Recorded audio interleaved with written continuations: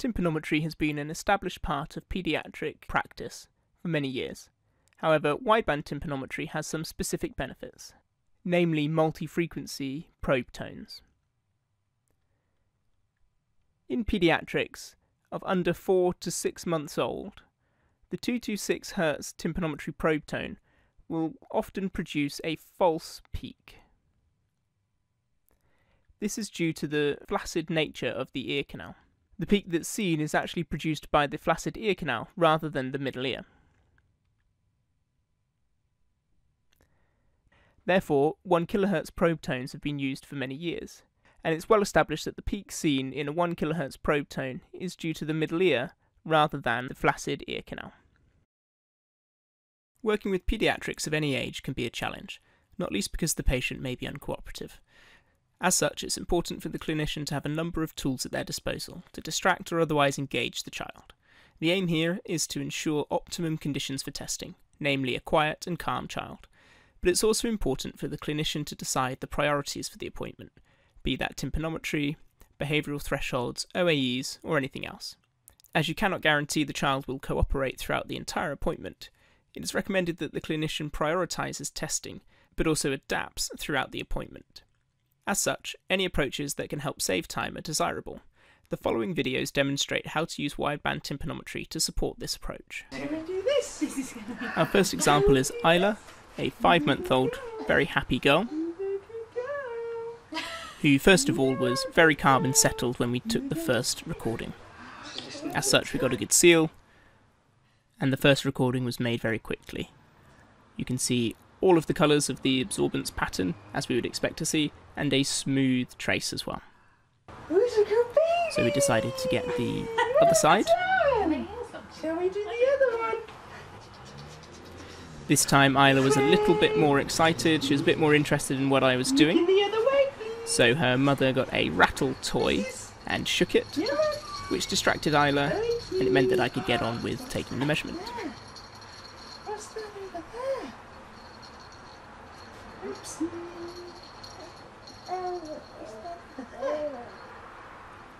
Initially I had a seal, but unfortunately, as you see on this recording, it actually begins to leak, and we have characteristic very sharp peaks.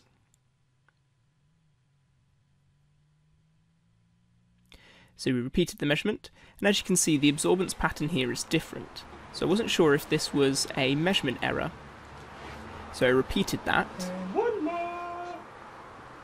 and we got the same kind of pattern again, so I took that as the true measurement. So by watching the two absorbance patterns grow, I was able to see a difference between them, which is a potential indicator of measurement error, especially if you have no suspicion that one side is functioning differently to the other. This way I was able to take a repeat measurement straight away while Isla was calm and settled, and it meant that I would avoid any other issues further down the line or any other waste of time in the appointment. Next we have Jake, who is Isla's twin brother. Uncle Jack. Jake, however, was far less settled, Good boy. Oopsie. and it turned out that he actually hadn't gone down for his nap earlier in the day. You can see he's very interested in me, my hands, and especially the probe in his ear as well. He constantly turns towards it, not only hearing the probe tone, but also just the feel of it in his ear.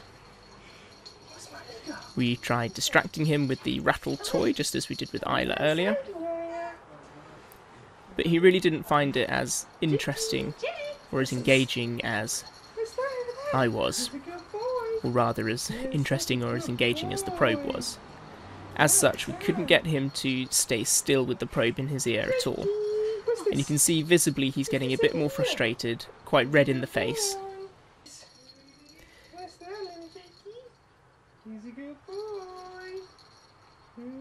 Even when we attempted to go to the different ear, he would still for a moment when the probe first went in his ear, and then he would turn towards it, dislodging the probe and making it impossible to get a consistent measurement. You like this? You shouldn't have that.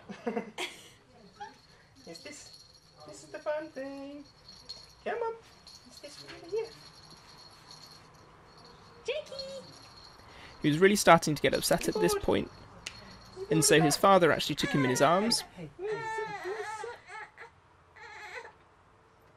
as we hoped that this would settle him more.